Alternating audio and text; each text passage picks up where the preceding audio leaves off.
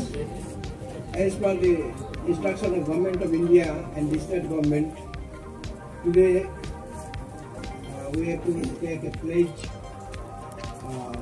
for the national integrity and unity of the country. So you please follow me. I will read out the pledges with you. I solemnly pledge that I dedicate and also strive hard to spread these messages among my fellow countrymen.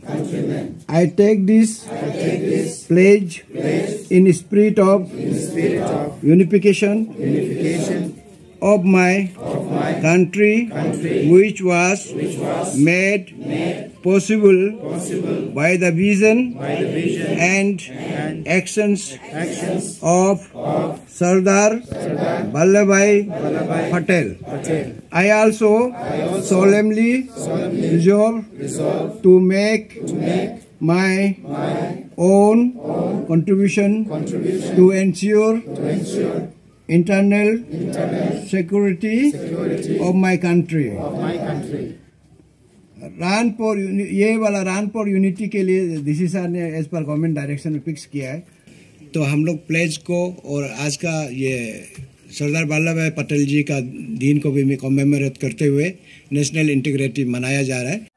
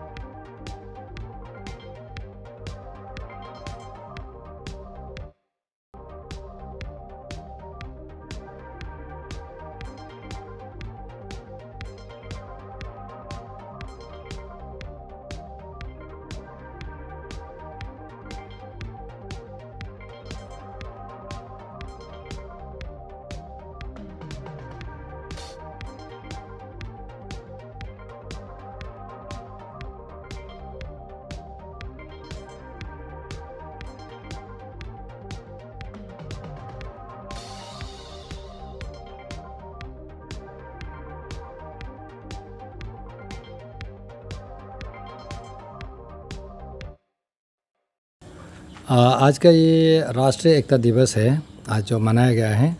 हमारा ये district magistrate deputy commissioner के ओर से order है और सरकार के order से order है कि राष्ट्रीय एकता दिवस को मनाना है। तो ये एक्चुअली सरदार वल्लभ भाई पटेल की जन्मदिन है। तो इसका हमारे भारत सरकार अभी मना रहे हर साल में 31 अक्टूबर को।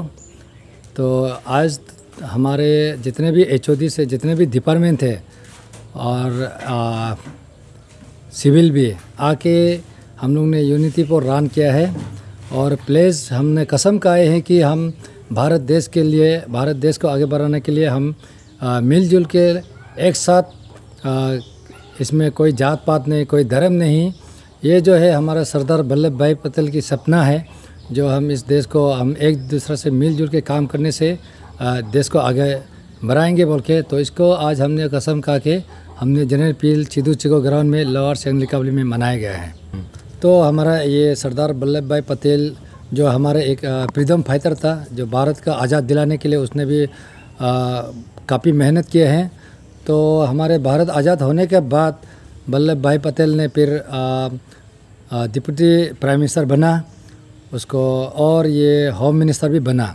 तो 2 पोर्टफोलियो उनके पास थे। तो इसलिए भारत का जो स्वाधीन के लिए, आज़ादी के लिए उन्हें जो काम किया उसको याद करने के लिए ये मनाया जाता है।